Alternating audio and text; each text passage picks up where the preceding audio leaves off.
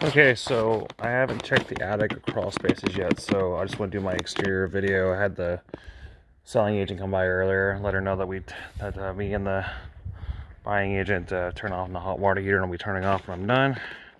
So okay, I'm gonna go through obviously the most important things. Obviously, you could see why we got water. I'll show in the video real quick. Get closer. You can see the water dripping, obviously, because what we talked about in the roof.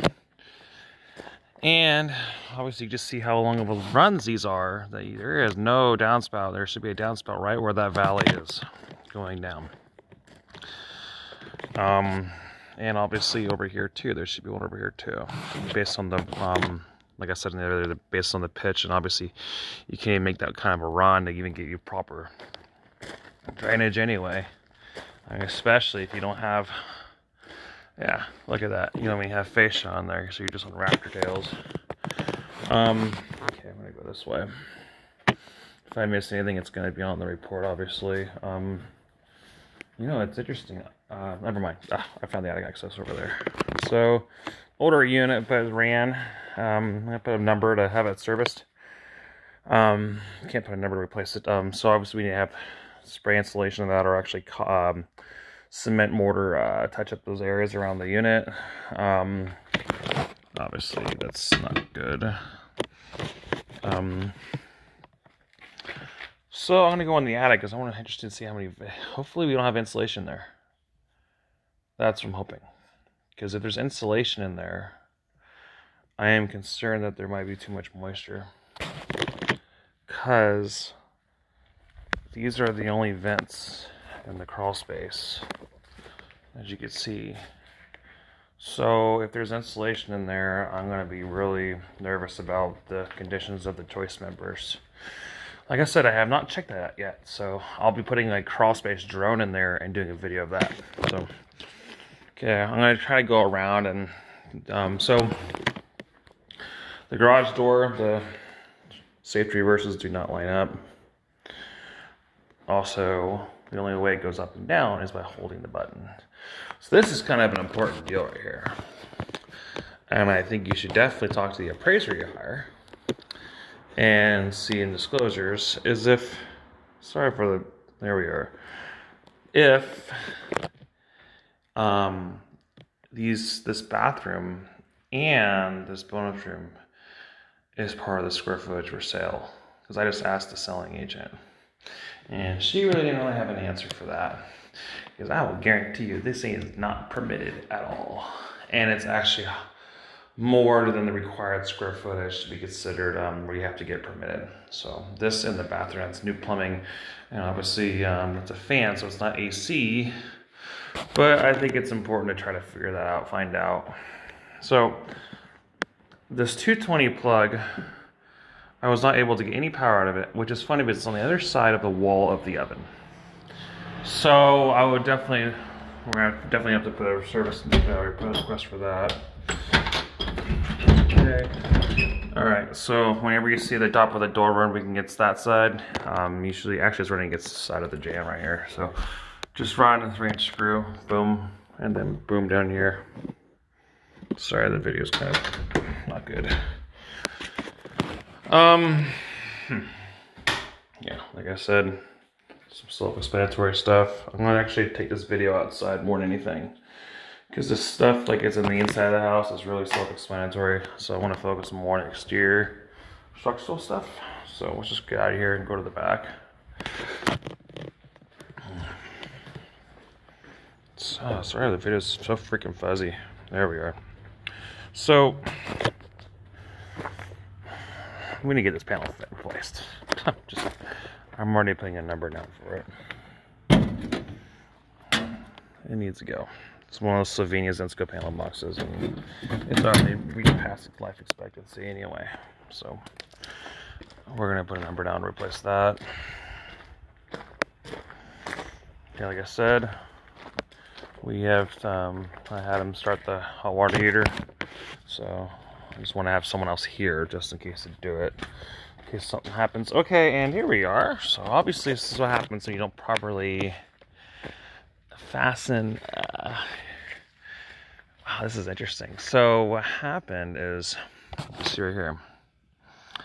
See how the joist members are pulling away, which they didn't even put joist hangers on anyway. But the way it's twisting is really interesting, because I think the one way you can really fix it is we can slide this back, re-level it, run lags, replace that rim member, and put a brace across there. I'm trying to see why it did that. Because movement's not on the ground. Movement's not shifting this way. It's on flat ground. I believe, honestly, that it came twisted. And they just put the worst member on the back.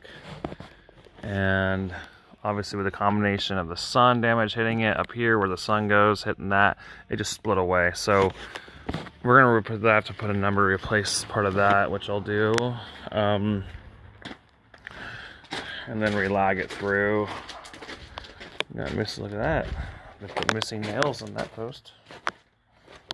Missing joist nails. Didn't even do it, did they? Is there any? None. There's no. Wow, look at that. They just. I was able to move that. Interesting. Well, that's not good. Okay. So, I think they just. I honestly think my opinion on this is that they never had it lined up when they first started. So they had those poured. Let's see if we even have footing there. Actually, I'll tell you right now. There's our problem. Let me see if I can even find a footing here.